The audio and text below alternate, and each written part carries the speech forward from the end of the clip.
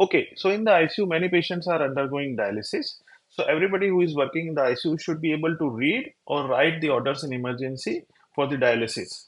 So what are the components of a dialysis order? So there are nine components you should remember.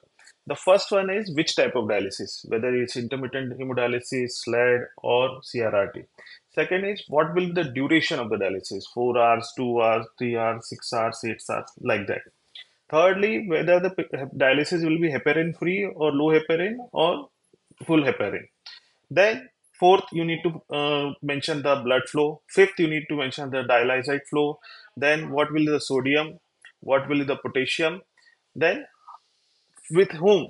With saline or blood, you need to prime the circuit. So, priming order, saline or blood. And then, lastly, the type of filter which we need to use in the dialysis during the dialysis. So, go through all these components and do read more about it. Thank you.